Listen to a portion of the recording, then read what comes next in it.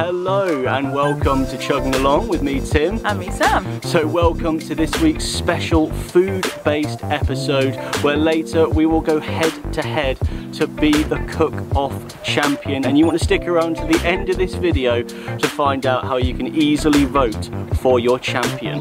But before we get into all that excitement, we thought we'd take some time to go over how we go about cooking and storing food on our narrowboat, and also how we manage to keep our food bills down to £95 a month. One of the main things we do is we shop at discount stores, so like Lidl, Aldi, and actually Sainsbury's can be quite affordable too, with the price match.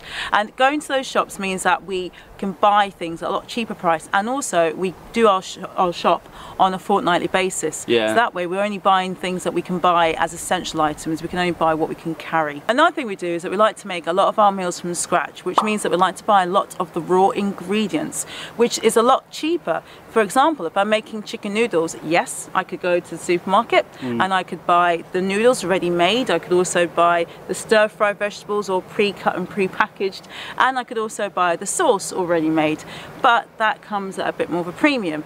If I make the sauce myself from scratch, and if I just use any vegetables that I've got in the fridge, it's a lot cheaper. Another way that we try and keep our food bill down is food storage, and that basically means we buy a lot of things in cans, so like canned potatoes, canned beans. Yeah, we always have a big bag of cans, don't we, when we walk back from the supermarket, and that is because they last for a long time. We make sure that nothing goes off.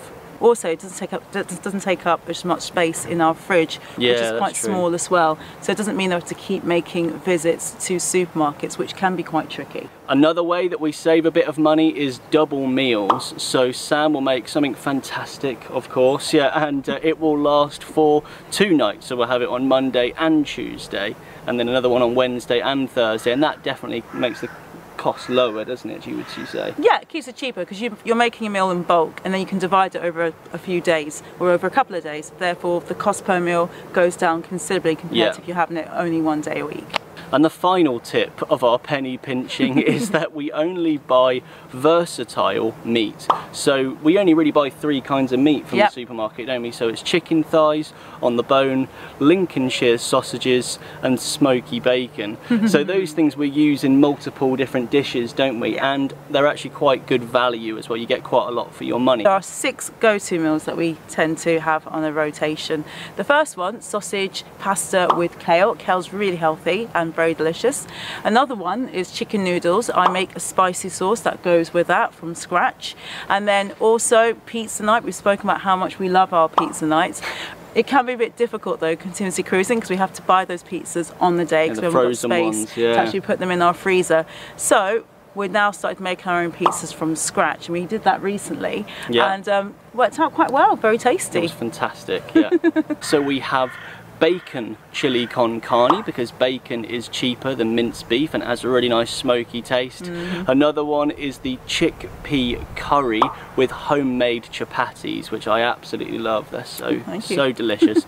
And finally, my favourite of the lot, by quite a long way I must say, is the Ghanaian peanut soup with rice, which is actually Sam's mum's recipe. Shout out to you, Eva, if you are watching.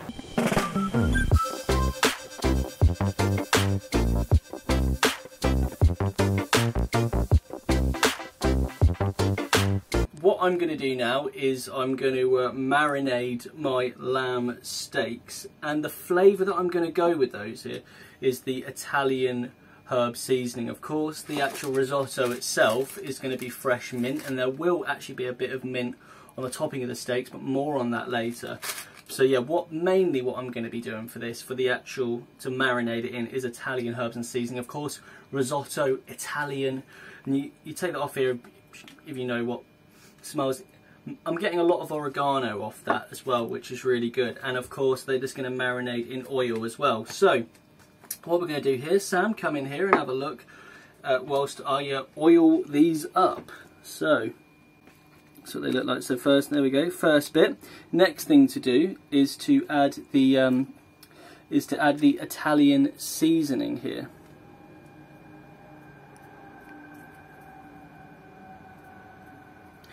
And I want these to be audaciously herbaceous. That's a mouthful.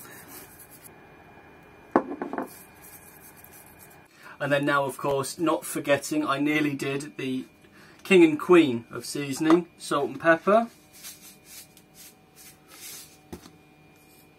How much salt are you putting in there, Tim? It's half a pinch on each side, so each steak has a pinch. My memory of this is actually very strong, so I don't want to put too much on here. I don't want it to be too peppery, I want it to be more herby. With those 2 lamb steaks there soaking in all those Italian herbs, it's now time for me to make the topping of my steak, so I'll have that prepared when they come off that barbecue.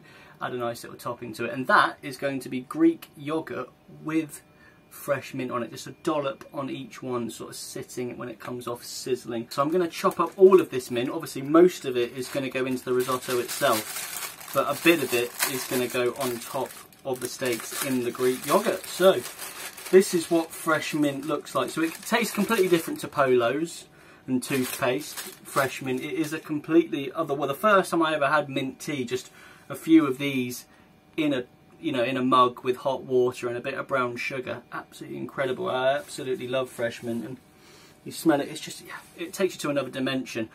Cocktail people, you might be reminded, mojitos. All of these, first thing I've got to do is take away the stalks.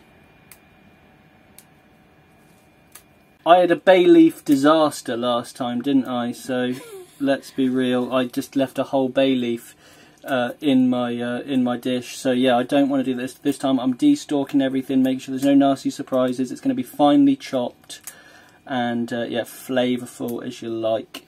So what do we do now? We chop it up nice and finely.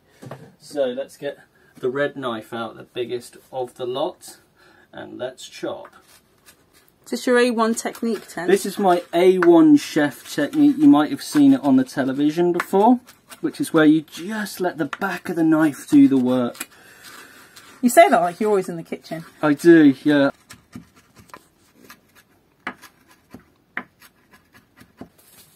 Greek yogurt. And for now I'll just store it in the Where's Wally mug. Just do 2 tablespoons because that's all I need.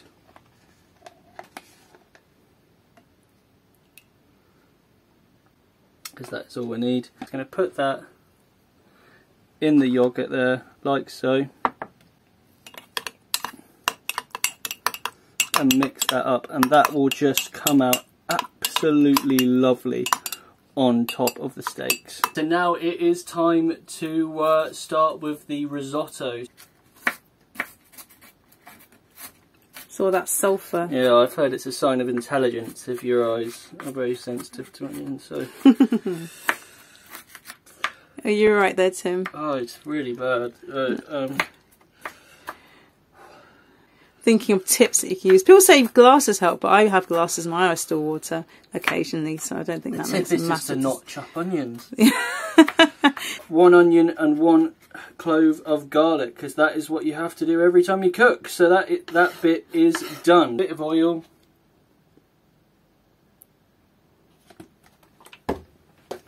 And as well, a knob of butter.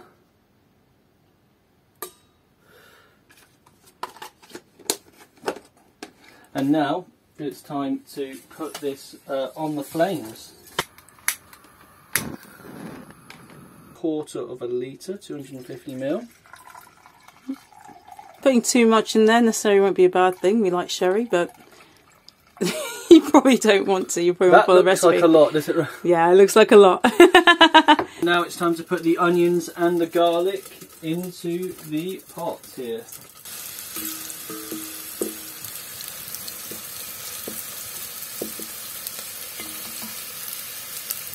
Let's do 3/5 of this risotto rice. Oh.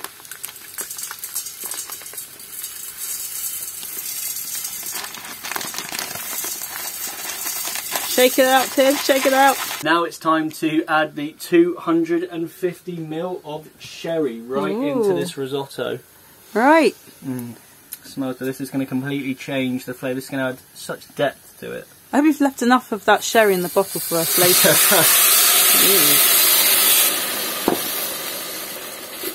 So there we go. Wow, look at that.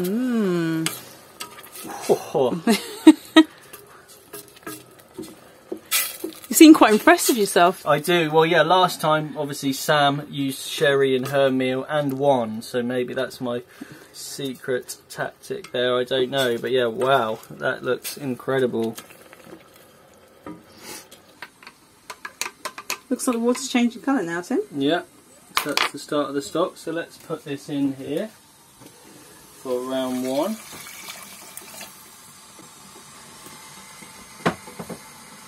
So as this boat goes past, we are just moving round 2. Hello.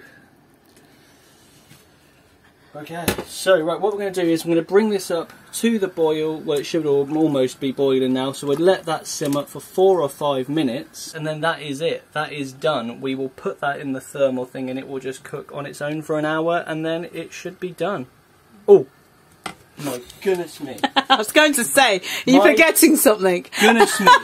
I forgot the most important thing in this risotto, which is, of course, the fresh mint. Is there another ingredient you're missing, Tim? Begin with P. Pepper. Not pepper. Green and P. Peas. Yes. Right. Yeah, they have to go in as well. Right. So now it's the time to add the peas as well. Stick with the plan. Half a can. There we go.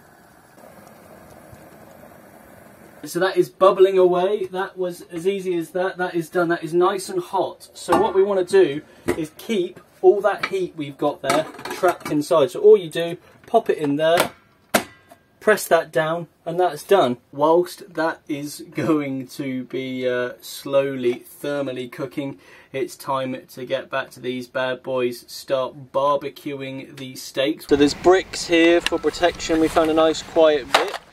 There is the barbecue there.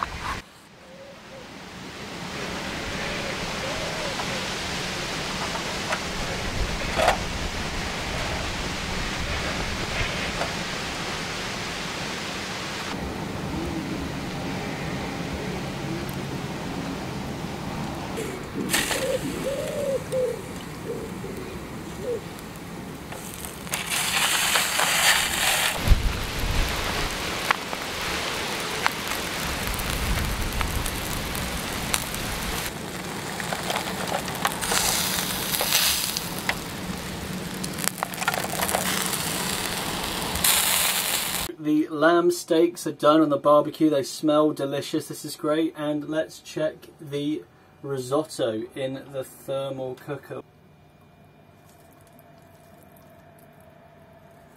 You can really smell the mint here. Alright, Sam, are you excited? I am. The proof is in the tasting. I'm very excited to try this. I'm very hungry, so I'm starving. Let's get in. Right, so let's cut some of this lamb off first. There we go. That looks delicious. And let's get some of this risotto on there as well. Here we go. And I'm going to try it without the yogurt first, just to get the flavours of these together. So here we go. Mmm. Mmm. Nice. Mmm. Quite tasty. That lamb is absolutely glorious, by the way. Really well done on that lamb. It looks like the risotto is cooked, the rice is cooked quite well as well. Let's try with a bit more of the pea. Mmm. Yeah, I think definitely a little bit more seasoning, just because it's a bit sweet. Well, like salt and pepper. So, yeah, a little bit of salt and pepper in there, because I think that the sherry's sort of made it quite sweet, so it just needs something else in there just to balance the flavours out. But apart from that, absolutely delicious. I'm starving, so I'm going to finish it, which is a compliment. It's a good thing. You look like you're enjoying it there. Got a bit of a mouthful, haven't you? Very happy with myself. Please vote for me.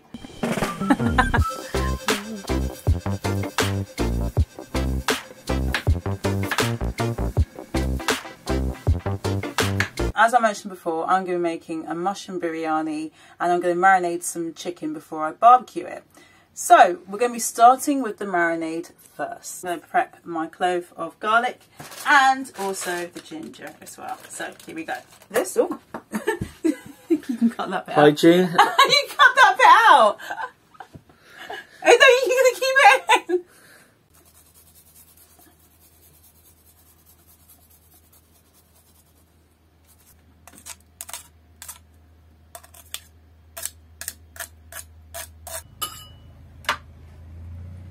Alright, so that's the garlic done. Now time for the ginger. I always have a fear that I'm going to grate my fingers whilst doing this. Okay, just getting the excess that's on there. I want to add my spices to this. So, for this one, I'm going to start with my Madras curry powder.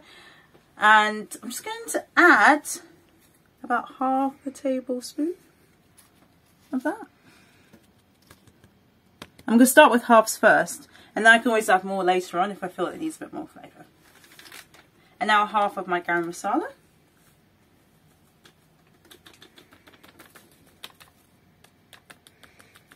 I only recently started cooking with garam masala actually, and I found it makes a massive difference to the curries that I've made. And now I'm going to add a tiny amount of turmeric because this, it's used in dyes, it's very, very strong. So we're going to go for a really small amount. How small, I can't really say for now. I just really want it for the colour. Now a bit of pepper in there as well.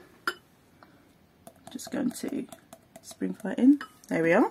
We're actually going to leave the chicken swimming in yoghurt. What's the sort of thought process behind that then? Well, my thought process behind that is, obviously there are many different ways that you can actually marinate things. Yoghurt, I'm hoping that the acidity in the yoghurt will help to tenderize and break down the proteins in the meat for the chicken, so that it can take on some of that flavour, keep it nice and moist. In the same way that you use buttermilk when you make sort of fried chicken. I've not done it before, but I've heard the science behind it. Seems to be true, so we'll see.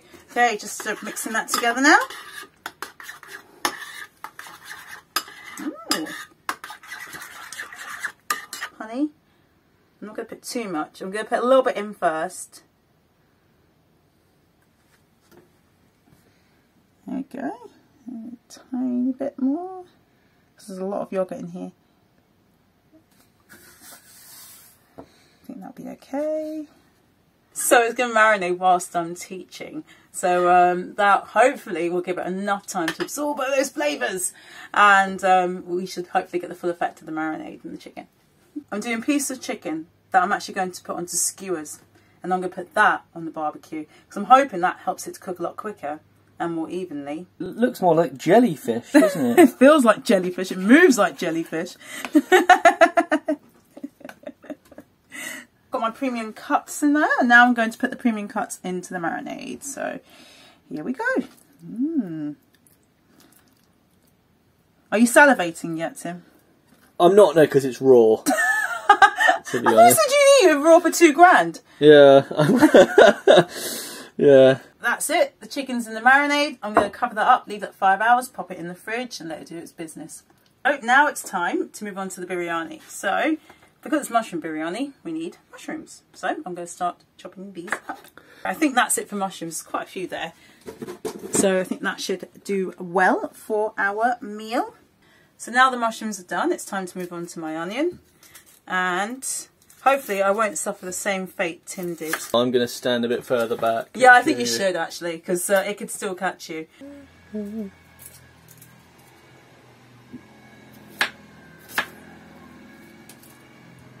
So now we're going to move to the hob, and we're going to start by heating our oil. The first thing I'm going to do, which is something I've started doing since making curries, is just to heat the spices up, just to sort of agitate them and get them going, so they're not going in too cold. So for that I'm just adding a bit of oil to the pan, and I'm going to let that heat up. So to make it easier, I thought let's just get the biryani mix with all the spices already prepared, just to make it easier really, because unfortunately no pestle and mortar.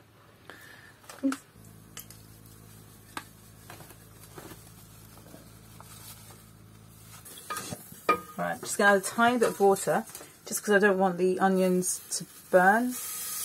I want them to get soft, but I don't want them to burn. So I'm adding a little bit of water in there, just to help with that process.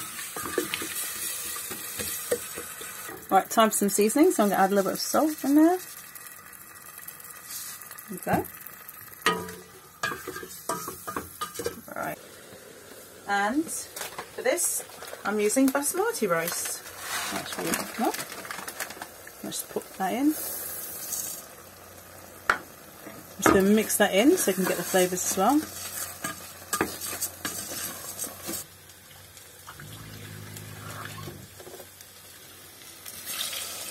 There we go.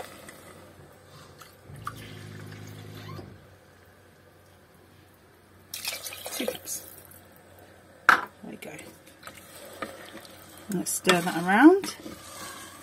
Ooh. There we go. So now I'm just going to chop up a bit of creamed coconut. Now I don't know if I was actually used creamed coconut, but I use it a lot in my curries. My mum used to use it a lot when I was younger, and also my dad, they would use it in curries, and I totally forgot about it. I used coconut milk instead, and then I rediscovered it recently when we went to an Asian supermarket, and haven't looked back since really. Much more economical. It's been in the fridge, so it's really rock hard, but that's fine because actually I just want the shaving, so I'm almost shaving it really.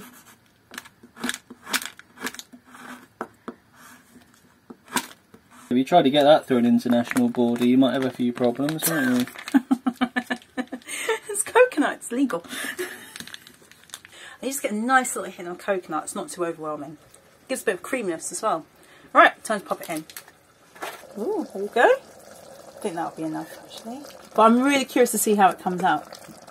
I'm just hoping to get a bit of a coconut kick in there as well, just to give an extra dimension to the flavours. Well, hopefully that doesn't damage the gentle fragrances of the mushrooms. But, hopefully it doesn't.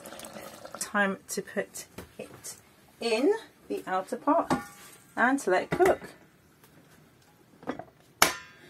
There we go. And according to the instructions, you have to leave it for 3 hours. So happy cooking. There we go.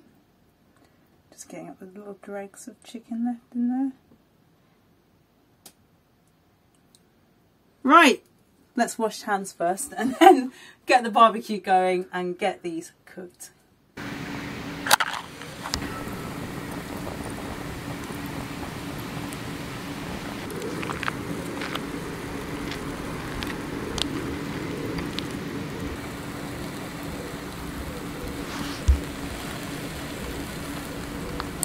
There we go, this one looking quite good, looking quite tasty.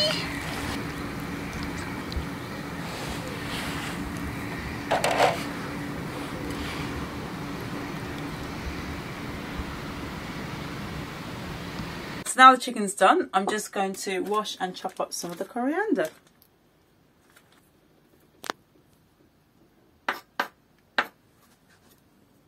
Now time to plate up our rice. Here we go. Ooh. There we go. I'll put 3 skewers down. 1, 2, and 3. wow. And a little bit of coriander on top, just to complete the dish.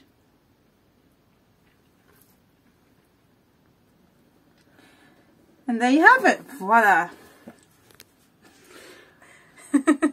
And on first inspection, just going on the way that it looks, I absolutely love the yellow colour of those skewers of yoghurt soaked chicken.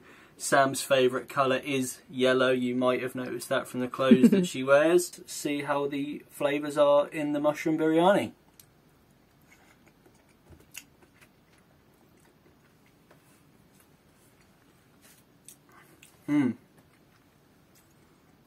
Definitely getting a lot of ginger. Wow.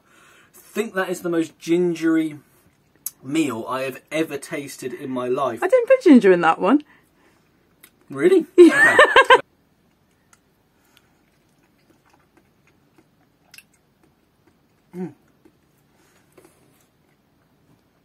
It must be that biryani seasoning. That biryani seasoning tastes like ginger to me. Or it might be the cinnamon. Ah. But it's very spiced. Not as in chilli spiced, as I was saying earlier. Lots of flavours going on. Obviously, it's a mushroom biryani. I'm not getting massive mushroom vibes from this. It's got a lot of flavouring in it. It's very strong in flavour. The rice is very well cooked. It's very easy to eat, I would say, and yeah, it's got a lot of those South Asian flavours, authentic flavours that you would want. Let's go on to the yellow yogurt soaked chicken. Okay, so here's a skewer.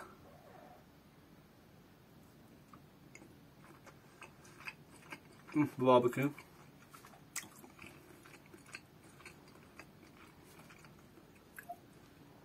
Okay, the way that is yogurt soaked, I don't think I've ever had yogurt soaked meat before.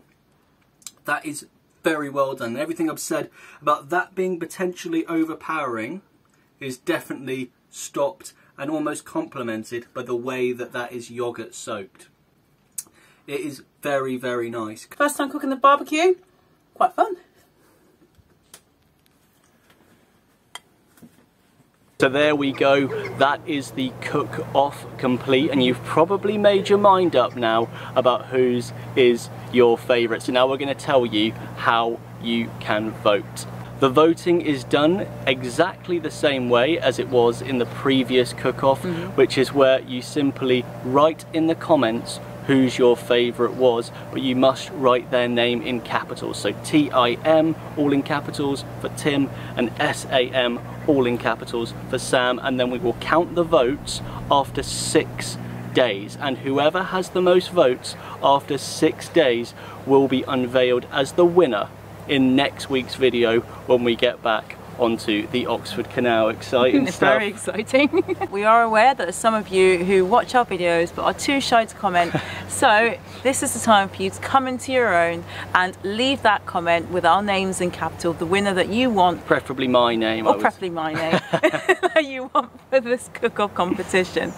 So thank you for watching this video all the way to the end, and remember, no matter what you do in life, you've got to keep chugging. Vote for Tim. Vote for Sam.